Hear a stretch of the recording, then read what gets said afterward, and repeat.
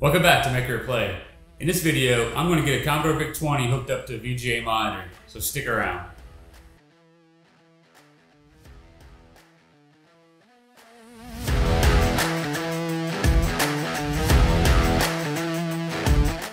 The Commodore VIC-20 was my first computer as a kid, so leave a comment below and tell me what your first computer was. A few years ago, I went out on eBay and ordered another Commodore VIC-20 just for the nostalgia of having one. But it took me a couple years to actually get it hooked up in a usable state.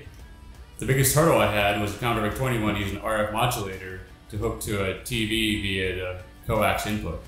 And I don't have any TVs in my house anymore that the RF modulator would work on. Doing some research online, I learned that Commodore VIC-20 actually has composite video out on it. It's that composite video that goes through an RF modulator to feed into a TV.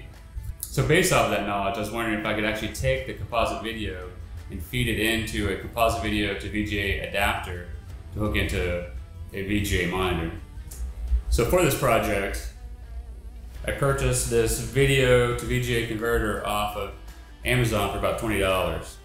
So that allows me to actually take the VGA monitor and just plug it into the VGA output on the converter. But then I still had to get a cable to go from the VIC-20 into the video converter. The cable that came with the VIC-20 was hardwired into the RF modulator.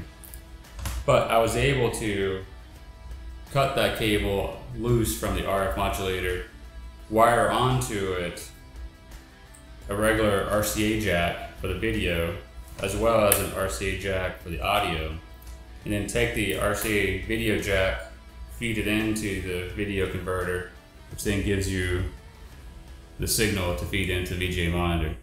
In this video, I'll show you how to wire up the cable to feed into video to the VGA converter, and that'll be it. It'll be awesome. The Commodore VIC-20 comes with a video cable that has a 5-pin DIN plug on one end and RF modulator box on the other. We will need to cut the RF modulator off so that we can replace it with RCA plugs. The user guide that comes with the VIC-20 provides pin diagrams for the ports on the Commodore. Here we can see the pin out for the audio video port. For video, we just need to connect the RCA plug to two of the pins of the audio video port, ground and video. Ground is hooked to pin 2, but there are two video pins for video low and video high. In some versions of the VIC-20, the video low pin had a low pass filter applied, but in later versions of the VIC-20, this low pass filter is not present and pin 4 and 5 are tied together. It is assumed that this was a cost savings change in the design. In these schematics diagrams, we can see that pin 4 and 5 are wired together.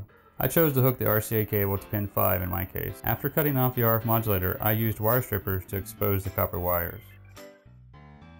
Then I used the continuity tester on my multimeter to find which wire was tied to pin 5 and which wire was tied to ground. Ground is pretty obvious as it normally does not have its own insulation. This is true for both the VIC-20 video cable and the RCA plug cable. We take the ground wires for both cables and twist them together. And we take the video signal wires for both and twist them together. I use the continuity tester on my multimeter again to make sure the ground wires are connected and the video wires are connected. I also test to make sure that the ground and video wires are not shorted together or connected to each other. For audio, we do the same thing and hook an RCA plug to pin 3 and ground the VIC-20 cable. We do not use pin 1 or 4 of the VIC-20 audio video cable. Now that we have our cable wired together, I use my soldering iron to solder the connectors in order to make the cable more durable, and I also use some heat shrink tubing to insulate the connections to prevent shorts and add a little more strength to the cable.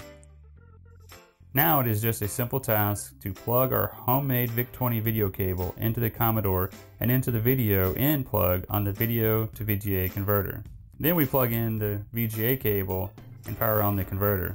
Then we cross our fingers and power on the VIC-20 and hope we don't start a fire. I must say I was pleasantly surprised that the VIC-20 video output looked as good as it did on the VGA monitor. I was not sure if hooking the RCA plug directly to pin 5 was going to be all it took, and even if it was all that it took, if the signal was going to be noisy or weak. Now that we got the video hooked up to the VGA monitor, the first thing I gotta do is enable dark mode theme for this IDE. So we can poke into memory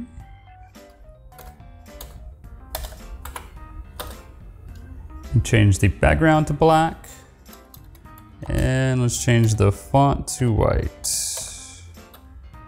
Very good. Now we have our dark theme enabled. I still need to find an old pair of computer speakers so that I can test the audio output. I still wonder if the audio signal will be strong enough, or will I need a pair of speakers that have a built-in amplifier. I hope you found this video helpful. If you did, hit the like button. And if you want, hit the subscribe button as well. It helps to get more awareness of my videos, and I really appreciate that. Also, don't forget to leave a comment below and tell me what your first computer was. See you in the next video. Hey, I hope you found this video helpful. I hope you find fun in retro computers. Blah.